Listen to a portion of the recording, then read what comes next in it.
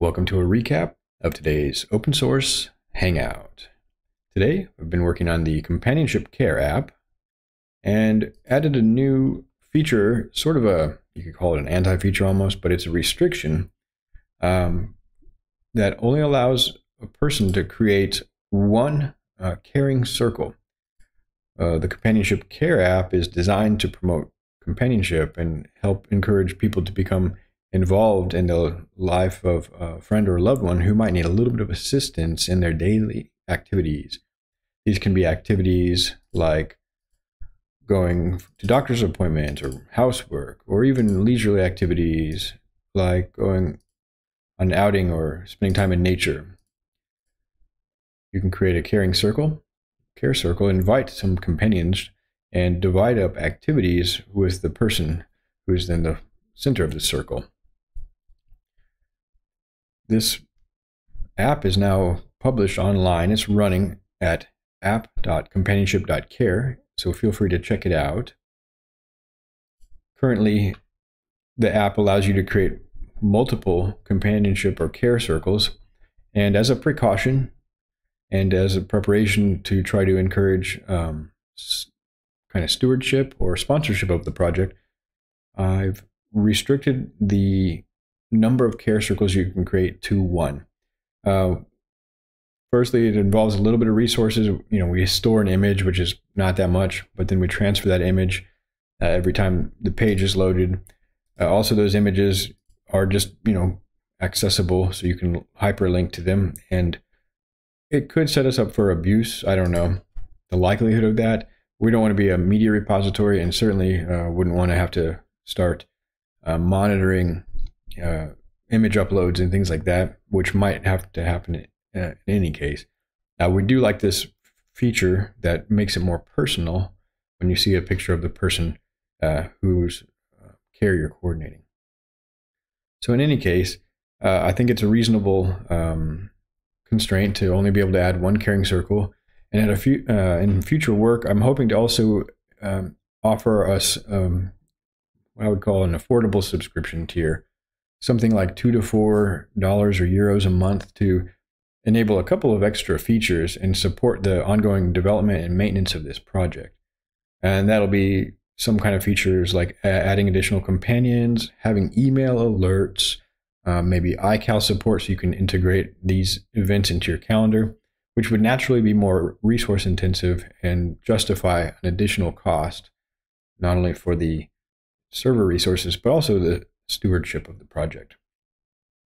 We've also been really grateful to receive some help from contributors, and that's going to help the project grow as well. But being the primary contributor, I would like to ensure that the project has a sustainable future. I believe it's genuinely useful, and am eager to get early testers and feedback to help steer the direction of the project. In any case, the feature today was fairly straightforward. We have user model, which is what is used here when you log in. And you have a number of fields. And I added a new property today, which behaves like a field in Python. And it says, user is care circle organizer. And what that checks is if this person has a companion, they've added a person. This user has added a person to the people page here. And that for this companion, they're an organizer. You see my name here. I have a magic wand. That means I'm organizing this care circle. I have special privileges here, like I can add other participants to these events, whereas a normal participant could only volunteer themselves and remove themselves.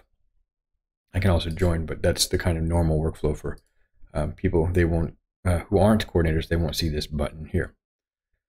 So in order to know who is the coordinator, we have this flag, this Boolean flag, is organizer or coordinator. I'm working on the nomenclature here. We're going to simplify things and keep it consistent and probably alliterative. So basically, is the user a care circle organizer? Well, we're going to check if they've got any companions, that they're a member of these companionship circles where they're an organizer.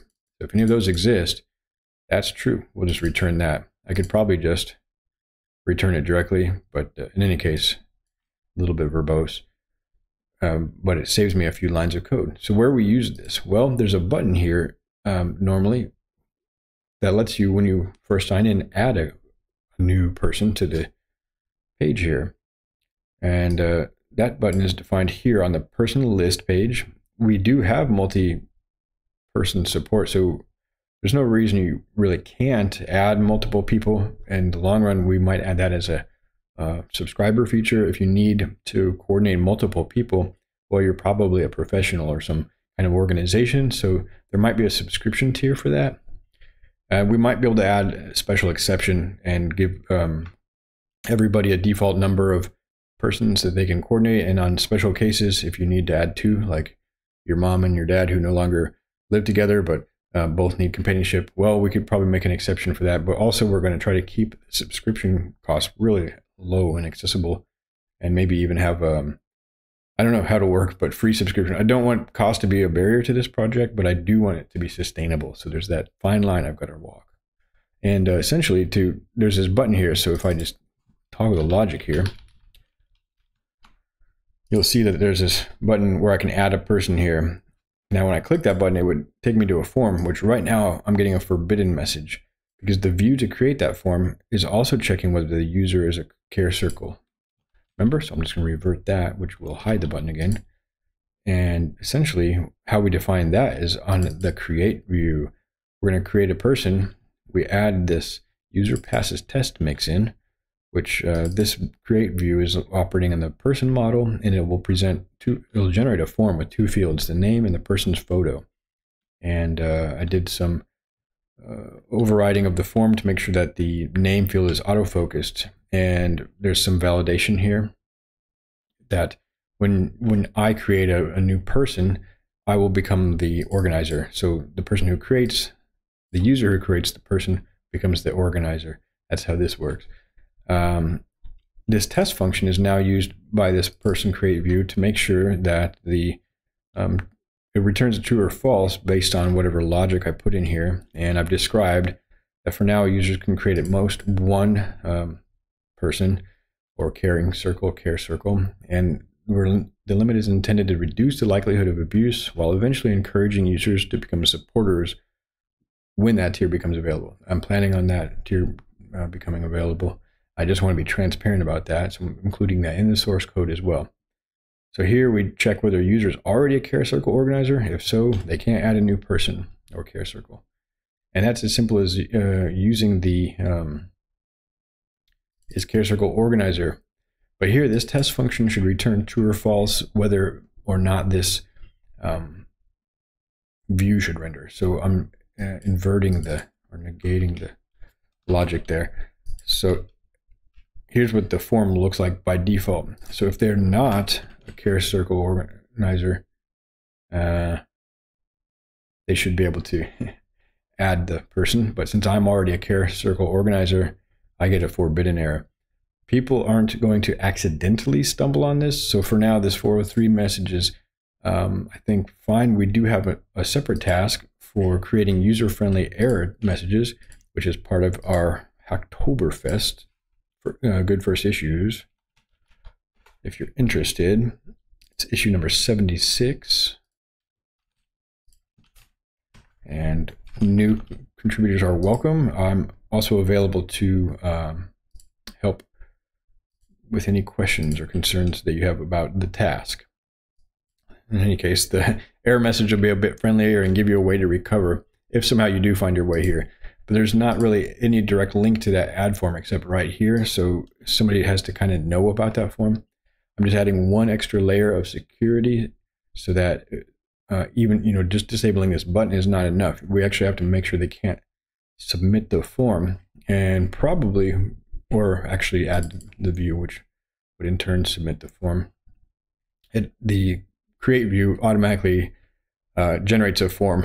Django's doing a lot of magic here, but nonetheless, this is all Django internals, which are not quite relevant to the task at hand. The code I wrote today was essentially that line here, and more explanation than code. Okay, well, that's been a recap of today's open source hangout. if you'd like to get involved with this project, you can stop by github.com/companionshipcare. We're also working on another project periodically on this live stream called CiviWiki. And if you'd like to get involved with CiviWiki, stay tuned and we'll get you set up as a developer or any type of contributor. Everyone is welcome. And right now we're running a Hacktoberfest initiative. We're aligning with that and setting up several tasks that are good for new contributors so that you can get your Hacktoberfest credits by contributing to these projects. Thanks a lot for your time. I hope you're doing all right out there. Have a good day.